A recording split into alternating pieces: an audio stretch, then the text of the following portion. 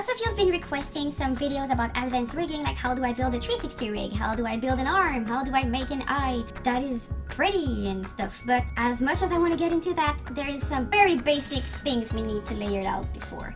So today we are focusing on the drawing layers themselves, like how do you name them, how do you organize them in your rig, because it's really important to have good habits when you rig, because your rig is going to be used in all of the rest of the production. So there is kind of a right and a wrong when it comes to rigging. Unlike compositing, where I can just tell you to connect a bunch of nodes together and have fun. In rigging, like, I feel I have more responsibility towards what I say, because I don't want to get anyone into trouble or to have like people rigging certain things that are not right and stuff. So let's start slow and build from there. Alright, so layers. How do you name them? When you create your rig, the name you give your layer is important because this is what your animators will see in the timeline. This is what other teams will use for their node system, like compositing, etc. So when it comes to rigging, we will usually decide like if it's front or back in the name. So why am I using front and back and not left and right? Well, let me explain. Okay, so you have 10 seconds to tell me if this is the right eye or the left eye. Well, it's a hard question to answer because it is actually the eye that is on the left of the screen, but it is currently the character's right eye. Even if you say like some of my smarty pants students,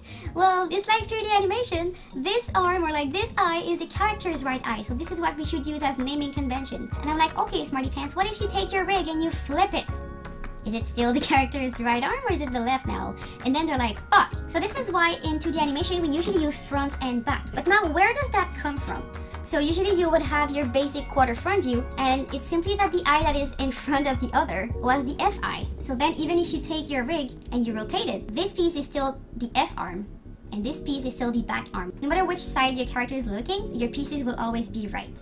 So now that the layering name is out of the question, let's dive in and talk about their nodes hierarchy. Alright, so to teach you how to layer your layers inside your node view, I'm gonna use this part of my rig because it's like a mini version of a full rig. Okay, so I'm gonna concentrate on this part. And what I teach you here, you can apply to any part of your rig anyway. So it's important to have your drawings all aligned next to each other because it's easier for your animators to find what they're looking for. It's also neater, and it creates kind of a break in the middle of your rig where you have your drawing layers.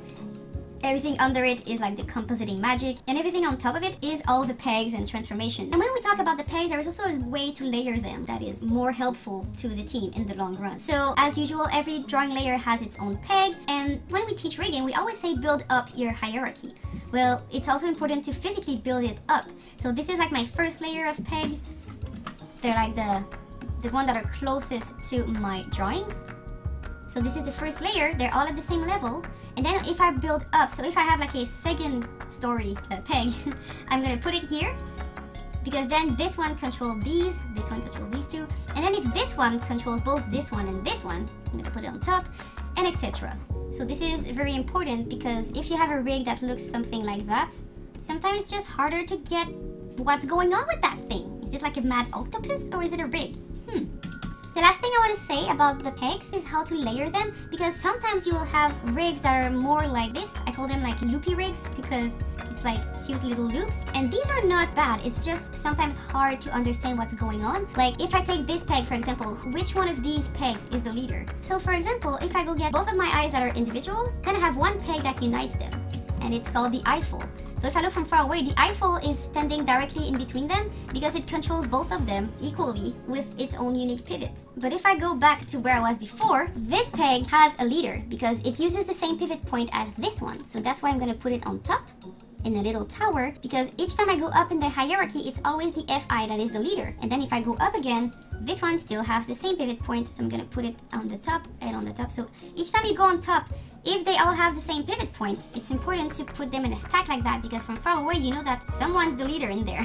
Whereas on the other side, where it's more like loopy random pegs, it's hard to know which one is the leader. Alright, so I hope you enjoyed these little tips and tricks and that you will be able to maybe have better organization inside your rig. With that, have a nice week!